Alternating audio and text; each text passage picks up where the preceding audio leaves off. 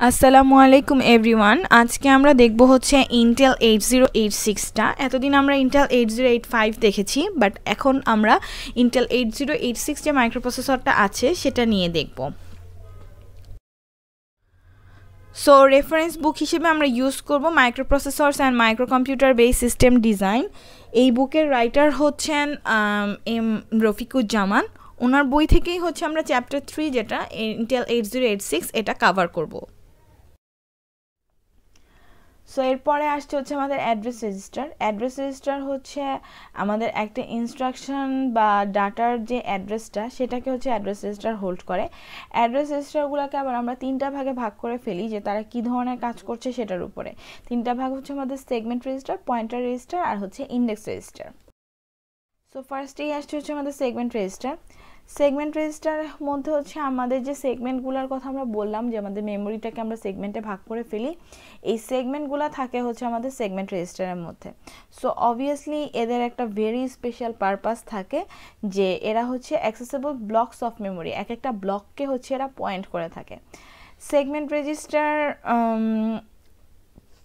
work together with general purpose register to access any memory value। কারণ হচ্ছে আমাদের তো আমরা কি করছি, যেমন আমাদের ডেটা সেগমেন্টের সাথে ডিএস এর সাথে আমরা বিএক্সকে অ্যাড করতে পারছি, সেখান থেকে হচ্ছে আমরা কিছু মেমোরি লোকেশন পাচ্ছি। এরকম সেগমেন্ট রেজিস্টারগুলো হচ্ছে আমাদের জেনারেল পারপাস রেজিস্টারের সাথে কাজ করে বিভিন্ন মেমোরি ভ্যালু অ্যাক্সেস করতে সাহায্য করে। যেমন আমাদের একটা ফিজিক্যাল অ্যাড্রেস দেওয়া আছে 1 2 3 4 5। সো এখন আমাদের যদি ডিএস এর ভ্যালু 1230 হয় তাহলে তার যে অফসেটটা এসআই সেটা হবে 0005। ঠিক আছে। So address formed with two registers is called an effective address. And bx যদিও এফেক্টিভ অ্যাড্রেস ক্রিয়েট করতে পারে বাট বিএল পারে না। এটার কারণটা কি?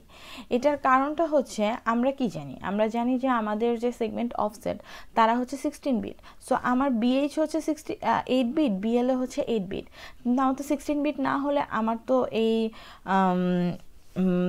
ইয়াটা এফেক্টিভ অ্যাড্রেসটা ফর্ম করা যাবে না। সো আমার যদি বিএক্স দিয়ে কোনো ইনস্ট্রাকশন লেখা থাকে দ্যাট মিনস আমার এফেক্টিভ অ্যাড্রেস ফর্ম করা যাবে, বাট বিএইচ আর বিএল থাকলে হচ্ছে সেটা ফর্ম করা যাবে না। The segments can be কন্টিগিউয়াস, partially ওভারল্যাপড, fully ওভারল্যাপড or disjoint সেগমেন্টসগুলা। Then segment রেজিস্টারের মধ্যে ফার্স্টে আসছে কোর সেগমেন্ট। কোর সেগমেন্ট হচ্ছে যেখানে আমাদের প্রোগ্রামটা লেখা থাকে সেটাকে পয়েন্ট করে। এরপর আসছে ডেটা সেগমেন্ট। ডেটা সেগমেন্ট হচ্ছে যেখানে আমাদের ডেটাগুলো থাকে সেটাকে পয়েন্ট করে থাকে। ডেটা সেগমেন্টের কোর সেগমেন্টের অফসেট হচ্ছে আইপি। ডেটা সেগমেন্টের অফসেট হচ্ছে bx, SI and DI. And next আসছে আমাদের স্ট্যাক সেগমেন্ট। স্ট্যাক সেগমেন্ট হচ্ছে আমাদের স্ট্যাককে পয়েন্ট করে থাকে, অ্যান্ড এক্ষেত্রে আমাদের অফসেট হচ্ছে বিপি আর এসপি। এছাড়া আমাদের আরেকটা সেগমেন্ট আছে সেটা হচ্ছে আমাদের এক্সট্রা সেগমেন্ট। এটা অ্যাকচুয়ালি কী হিসেবে ইউজ হবে, এটা কি ডেটা সেগমেন্ট হিসেবে ইউজ হবে নাকি কোড সেগমেন্ট হিসেবে ইউজ হবে, এটা ডিপেন্ড করে হচ্ছে কোডার যেভাবে এটাকে ডিফাইন করে দিবে। আর এক্সট্রা সেগমেন্টের জন্য আমাদের যেই অফসেটটা সেটা হচ্ছে ডিআই। এর জন্য যদি আমাদেরকে কোনো অফসেট ইউজ করতে হয় সেটা অবশ্যই হবে হচ্ছে ডিআই। সো আমাদের যে সেগমেন্ট রেজিস্টারগুলো আছে সেই সেগমেন্ট রেজিস্টারের মধ্যে হচ্ছে আমরা দেখব যে আমাদের 5টা সেগমেন্ট, দ্যাট মিনস 0 থেকে 4 এরকম 5টা সেগমেন্টকে আমাদের ফিজিক্যাল মেমোরিতে ওরা কীভাবে থাকে। যেহেতু আমরা বলেছি যে সেগমেন্টগুলো অ্যাডজাসেন্ট থাকতে পারে, পার্শিয়ালি ওভারল্যাপ থাকতে পারে, ফুলি ওভারল্যাপ থাকতে পারে, ডিসজয়েন্ট থাকতে পারে। সো এটার একটা ডায়াগ্রাম আছে বইয়ে, সেটা তোমরা ভালো করে দেখবা। ডায়াগ্রামটা দেখলেই তোমরা বুঝবা যে সেগমেন্টস 0 অ্যান্ড 1 সেখানে যেগুলো আছে সেগুলো হচ্ছে কন্টিজিউয়াস, মানে তারা হচ্ছে অ্যাডজাসেন্ট সেগমেন্ট। সেগমেন্ট 1 অ্যান্ড 2 হচ্ছে পার্শিয়ালি ওভারল্যাপ, 2 আর 3 হচ্ছে ফুলি ওভারল্যাপ, অ্যান্ড 2 আর 4 হচ্ছে ডিসজয়েন্ট। সো এখান থেকে যেরকম আসতে পারে কোশ্চেনে, সাপোজ আমি এরকম একটা ডায়াগ্রাম দিয়ে বলে দিতে পারি যে এখানে সেগমেন্টগুলো কিভাবে আছে। সো তখন হচ্ছে তোমাদেরকে ওখান থেকে দেখে বলতে হবে যে এরা আসলে কিভাবে আছে। তার জন্য হচ্ছে তোমাদেরকে বইয়ের ডায়াগ্রামটা গো থ্রু করতে হবে।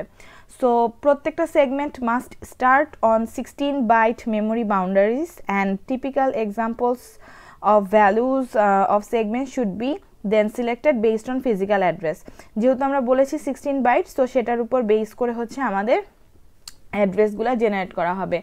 A physical memory location may be mapped into one or more logical segments, and many applications can be written to simply initialize the segment registers and then forget them. One can then work with a 64K memory as with the 8085। ঠিক আছে। So next যেটা আসছে সেটা হচ্ছে আমাদের pointer register. Pointer register আমাদের দুইটা আছে, একটা হচ্ছে আমাদের স্ট্যাক পয়েন্টার আর একটা হচ্ছে আমাদের base pointer. So stack pointer হচ্ছে এসপি, যেটা হচ্ছে আমাদের এসএস, দ্যাট মিনস স্ট্যাক সেগমেন্টের অফসেট হিসেবে ইউজ করা হয়। And SP contents R automatically updated due to execution of pop and push instruction. যেমন আমরা জানি আমরা যখন পুশ করি তখন হচ্ছে আমাদের ডিক্রিমেন্ট করতে হয়, যখন আমরা পপ করি তখন আমাদের ইনক্রিমেন্ট করতে হয়। বেস পয়েন্টার হচ্ছে আমাদের স্ট্যাক সেগমেন্টেরই অফসেটটা আমরা আইদার স্ট্যাক পয়েন্টারে রাখি অথবা আমরা হচ্ছে বেস পয়েন্টারে রাখি। And this offset is used by the instruction utilising the based addressing mode. So based addressing মোডে যখন আমরা কাজ করি তখন আমরা এই বেস পয়েন্টারটা ইউজ করি, and use primarily to access data on the stack and access data in other segments. এখানে আরেকটা পয়েন্টার রেজিস্টারের কথা বলা হয়েছে যেটা হচ্ছে ইনস্ট্রাকশন পয়েন্টার। ইনস্ট্রাকশন পয়েন্টারকে আলাদা করে বলার কারণ হচ্ছে এর আগে আমরা যে দুইটা পয়েন্টার রেজিস্টারের কথা বললাম তারা বোথ হচ্ছে আমার স্ট্যাক সেগমেন্টের সাথে কাজ করে, বাট ইনস্ট্রাকশন পয়েন্টার হচ্ছে আমাদের কোড সেগমেন্টের সাথে কাজ করে। কোড সেগমেন্টের অফসেটটাকে আমরা বলি হচ্ছে ইনস্ট্রাকশন পয়েন্টার, অ্যান্ড এটা খুবই ভাইটাল একটা রোল প্লে করে। এটা অন্য রেজিস্টারের মতো না, তুমি চাইলেই আইপিতে ভ্যালু দিয়ে তুমি হচ্ছে সেই ভ্যালু নিয়ে কাজ করতে পারবা না, কারণ আইপি হচ্ছে আমার প্রোগ্রামটাকে কন্ট্রোল করে। সো দ্যাটস ওয়াই ওখানে পয়েন্টার রেজিস্টার হিসেবে দুটোর কথা বলা হয়েছে, এখানে হচ্ছে নেক্সট এটা পয়েন্টার রেজিস্টার ইনস্ট্রাকশন পয়েন্টার সেটার কথা বলা হয়েছে। IP is updated each time an instruction is executed and instruction can not contain IP as an operant. So যদি কোনো ইনস্ট্রাকশন তুমি এরকম দেখো যেখানে আইপিকে অপারেন্ট হিসেবে ইউজ করা হয়েছে তাহলে সেই ইনস্ট্রাকশনটা ভ্যালিড হবে না। নেক্সট যেটা আসলো আমাদের সেটা হচ্ছে ইন্ডেক্স রেজিস্টার। ইন্ডেক্স রেজিস্টার কি? ইন্ডেক্স রেজিস্টার হচ্ছে আমাদের দুইটা, একটা হচ্ছে সোর্স ইন্ডেক্স, একটা হচ্ছে ডেস্টিনেশন ইন্ডেক্স। সোর্স ইন্ডেক্সটা হচ্ছে অফসেট হিসেবে ইউজ হয় ডেটা সেগমেন্টের সাথে, দ্যাট মিনস ডিএস এর সাথে, আর ডেস্টিনেশন ইন্ডেক্সটা অফসেট হিসেবে ইউজ হয় হচ্ছে এক্সট্রা সেগমেন্টের সাথে। অ্যান্ড নর্মালি ডিআইটা আমরা বেসিক্যালি ইউজ করি হচ্ছে স্ট্রিং অপারেশনে, কারণ স্ট্রিং অপারেশনেই আমরা হচ্ছে এক্সট্রা সেগমেন্টটাকে ইউজ করি। আর বাকি সব কিছু হচ্ছে আমাদের নর্মাল যেভাবে আমরা ইন্ডেক্সিং করি, আমাদের একটা পয়েন্টার রেজিস্টারের কাজ যেরকম হবে ইন্ডেক্সিং রেজিস্টারের কাজও অলমোস্ট সেম। সো এরপর আসছে হচ্ছে আমাদের ফ্ল্যাক্স রেজিস্টার। ফ্ল্যাক্স রেজিস্টার হচ্ছে 8086-এ আমাদের যে প্রসেসরের স্ট্যাটাসটা কি এটা বোঝানোর জন্য হচ্ছে আমরা ফ্ল্যাগ রেজিস্টারটা ইউজ করি। সো টোটাল ফ্ল্যাগ রেজিস্টার হচ্ছে আমাদের 16 বিট, তার মধ্যে অনলি 9 বিট হচ্ছে আমরা ফ্ল্যাগ হিসেবে ইউজ করি।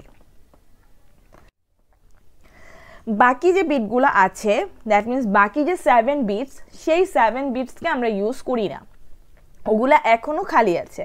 সো এই 9টা বিটের মধ্যে যে বিটগুলো আছে সেগুলোকে আমরা হচ্ছে ফ্ল্যাগস বলি। 9টার মধ্যে 6টাকে আমরা বলি হচ্ছে স্ট্যাটাস ফ্ল্যাগ, অ্যান্ড বাকি 3টাকে বলি হচ্ছে আমরা কন্ট্রোল ফ্ল্যাগ। সো এই কথাগুলোই এখানে বলা আছে। অ্যান্ড ফ্ল্যাগ রেজিস্টারের ভ্যালুটা হচ্ছে এলইউ অপারেশনের পরে হচ্ছে ফ্ল্যাগ রেজিস্টারের ভ্যালুগুলো হচ্ছে আমাদের চেঞ্জ হয়। সো যেটা বললাম যে আমাদের status flag and control flag আলাদা আলাদা। স্ট্যাটাস ফ্ল্যাগ হচ্ছে আমাদের ইনস্ট্রাকশন এক্সিকিউট হওয়ার পর প্রসেসরের স্ট্যাটাসটা কি ধরনের রেজাল্ট আসছে, রেজাল্টের স্ট্যাটাসটা কি সেটা হচ্ছে আমাদের স্ট্যাটাস ফ্ল্যাগ হচ্ছে ডিনোট করে।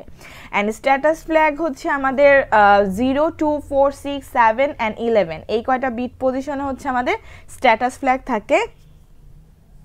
এখানে এক্সাম্পল হিসেবে বলা হয়েছে যে যদি আমাদের একটা অ্যারিথমেটিক অপারেশন হয় যার রেজাল্ট আসলো 0, তখন হচ্ছে আমাদের যে 0 ফ্ল্যাগটা আছে সেই 0 ফ্ল্যাগের ভ্যালু হয়ে যাবে হচ্ছে 1।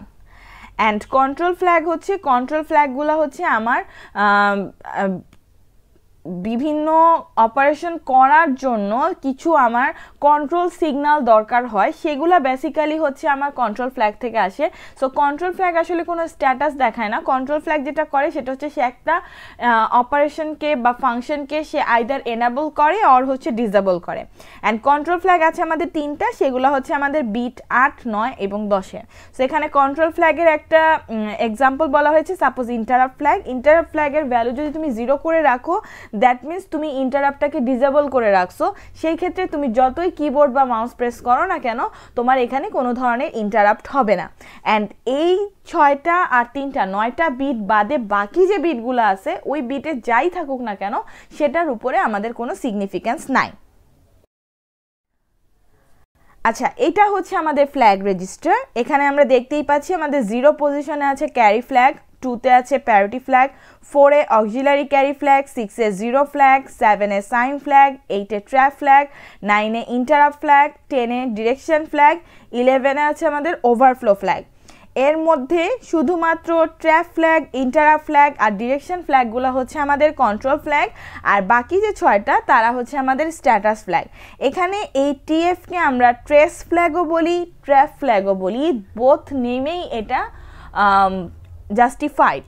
ওকে, সো এটা নিয়ে আসলে মনে হতে পারে যে আমরা তো আগে জেনে আসলাম এটা ট্র্যাপ ফ্ল্যাগ, এখন এটাকে দেখছি trace flag. It's not like that, দুইটা সেম নাম। আমি ট্র্যাপ ফ্ল্যাগ বলি বা ট্রেস ফ্ল্যাগ বলি। সো এখন আমাদের যেটা সেটা হচ্ছে আমরা আমাদের প্রত্যেকটা ফ্ল্যাগ সম্পর্কে আলাদা আলাদাভাবে বলবো যে আমাদের ফ্ল্যাগগুলোর ভ্যালুগুলো কখন কীরকম আসছে। যেমন স্ট্যাটাস ফ্ল্যাগের ক্ষেত্রে আমাদের যে ক্যারি ফ্ল্যাগটা সেট হবে যদি আমাদের একটা ক্যারি জেনারেট হয় এডিশনের ক্ষেত্রে অথবা একটা বড় থাকে সাবট্রাকশনের ক্ষেত্রে। সেক্ষেত্রে আমাকে সিএফ এর ভ্যালু করে দিতে হবে 1। সো আমি যদি সিএফ এর ভ্যালু দেখি যে 1, তাহলে ওখান থেকে আমি ডিটারমাইন করব যে আইদার আমার এডিশন হলে সেখানে একটা ক্যারি আউট জেনারেট হয়েছে অথবা সাবট্রাকশন হলে সেখানে আমাদের একটা বড় জেনারেট হয়েছে। শিফট আর রোটেট ইনস্ট্রাকশনের ক্ষেত্রেও এই ক্যারি ফ্ল্যাগের ভ্যালুটা চেঞ্জ হয়, কারণ আমরা জানি যে শিফট আর রোটেট কিন্তু উইথ ক্যারি আবার উইদাউট ক্যারি দুই রকমই হয়। সো যদি আমার উইথ ক্যারি হয় তখন কিন্তু আমি ক্যারি ফ্ল্যাগটা সহ হচ্ছে শিফটিং বা রোটেটিংটা করি। সো ইন দ্যাট কেস আমার ক্যারি ফ্ল্যাগের ভ্যালুটা চেঞ্জ হয়। প্যারিটি ফ্ল্যাগের ক্ষেত্রে প্যারিটি ফ্ল্যাগের ভ্যালুটা 1 হবে যদি আমার প্যারিটি ইভেন হয়। ইভেন প্যারিটি বলতে আমরা কি বুঝি, আমাদের যে বিট স্ট্রিংটা থাকবে সেটাতে যদি আমাদের ইভেন সংখ্যক 1 থাকে তাহলে আমরা বলবো ইভেন প্যারিটি, যদি অড সংখ্যক 1 থাকে তাহলে আমরা বলবো হচ্ছে অড প্যারিটি। দেন নেক্সট যেটা আসছে সেটা হচ্ছে auxiliary carry flag. Auxiliary carry ফ্ল্যাগটা হচ্ছে আমাদের যে বিসিডি অ্যারিথমেটিক অপারেশনস আছে সেক্ষেত্রে আমরা অক্সিলারি ক্যারি ফ্ল্যাগটা ইউজ করি। যখন তোমরা 8085 এর বিসিডি অপারেশনগুলো দেখেছো তখন কিন্তু ওখানে দেখেছো যে আমরা অক্সিলারি ক্যারি ফ্ল্যাগের ভ্যালুর উপর বেস করে হচ্ছে বিভিন্ন ধরনের ডিসিশন মেক করি। সো আমাদের অক্সিলারি ক্যারি ফ্ল্যাগটা হচ্ছে বিসিডি অ্যারিথমেটিক ইনস্ট্রাকশনের জন্য ইউজ হয়। অক্সিলারি ক্যারি ফ্ল্যাগের ভ্যালু 1 হবে যদি দেখো বলে দিচ্ছে there is a carry from the low nibble 4 bit into the high nibble or a borrow from the high nibble into the low nibble of the low order 8 bit of a 16 bit number। ঠিক আছে, so আমার লো অর্ডারের 8 বিটের মধ্যেই কাজটা হতে হবে এবং এটা কি লো নিবল, দ্যাট মিনস লো যে 4 বিট আছে সেটার সাথে হচ্ছে তোমার হাই নিবলের মধ্যে দেখতে হবে। যদি ক্যারি থাকে তাহলে হচ্ছে বা বড় যদি হাই থেকে লো এর দিকে থাকে তাহলে হচ্ছে আমার এই অক্সিলারি ক্যারি ফ্ল্যাগের ভ্যালুটা হচ্ছে 1 হবে। জিরো ফ্ল্যাগ কখন সেট হবে, যখন আমার রেজাল্ট আসবে 0। যদি আমার কোনো অ্যারিথমেটিক অপারেশনের রেজাল্ট 0 আসে তখন আমার জিরো ফ্ল্যাগটা 1 হয়ে যাবে। নেক্সট আসছে সাইন ফ্ল্যাগ। সাইন ফ্ল্যাগটা কখন 1 হবে, যদি আমার মোস্ট সিগনিফিক্যান্ট বিটটা 1 হয়। মোস্ট সিগনিফিক্যান্ট বিট 1 হওয়ার মানে হচ্ছে আমার নাম্বারটা নেগেটিভ। সো আমার নাম্বারটা যদি নেগেটিভ হয় তাহলে আমার সাইন ফ্ল্যাগের ভ্যালু হবে 1। দেন আসছে ওভারফ্লো ফ্ল্যাগ।